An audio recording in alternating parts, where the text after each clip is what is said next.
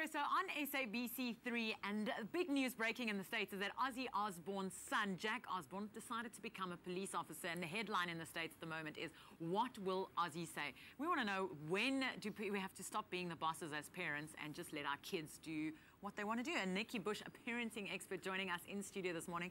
Nikki, good morning. Welcome to Expresso. You've been with us a few times already. Thanks, Lisa. And I thought I'd throw you in the deep end and tell you about the Ozzy Osbourne story. But when do parents have to start letting go? When is it? Are you 25? Are you 31? Do you let go at the age of 1? I think it's an interesting question because parents actually have children in order to, create independent people who can go and contribute to the world. Yes. And I think as parents today, it's a modern parenting conundrum that we forget, we lose sight of the fact that we are going to let our children go one day, and we have to keep the long-term view in mind when we're bringing up our children, because we tend to have very short focus. Let's deal with today's issues right now because it's all urgent, important, but we have to keep that view of how is this child going to be independent from us one day? How are they going to live without us? Are they going to be resourceful? Are they going to be resilient? Will they be able to deal with the blows that life brings, because life doesn't unfold in a straight line? And so letting go of our children actually starts from a very early age, and that means passing on the baton of responsibility in little tiny incremental ways as we go along. Like a good boss should. Yeah, like a good boss should.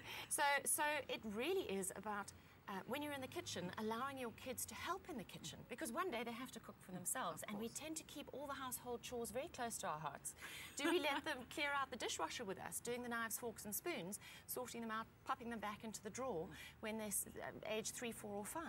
If we don't do that, they won't be helping with chores around the house, and we'll have to pay them for that, and that's not such a great thing. So it really is about teaching them to light fires safely by starting with a candle, and then teaching them to build a fire and teaching them to build a braai, so that eventually at the age of 8 or 9, they can do this safely and responsibly. And so we just keep letting out those kite strings a little bit, until we can let them fly, ultimately when they leave the nest. I'm not sure kids do leave the nest these days. It seems they're hanging around for a hell of a long time. And then, of course, you see the kids going, "You're ugly, I hate you, you're horrible, mommy." And every child goes through patches of doing that. Yeah. My children have done that too. And it's just awful when you're a parent and your child goes, "You're so ugly, you're such an ugly mother. Sarah's mother's nicer." Horrible. And it's usually in a moment in time when they cannot get their own way. When they're wanting to do something or they're wanting something, and you turn around and you be the boss and you say no. And then they compare you to other people too. And they go, "Well, so-and-so's got an iPad and so-and-so is getting 200. And so-and-so's mother lets them stay up till 9 o'clock at night." So you are often being compared by your children to other people's mothers, and they compare their own lives to other children's lives. But at the end of the day, you are the boss of your own household. And in time-pressed households, and most households today are time-starved, time-pressed, parents default to what is easy.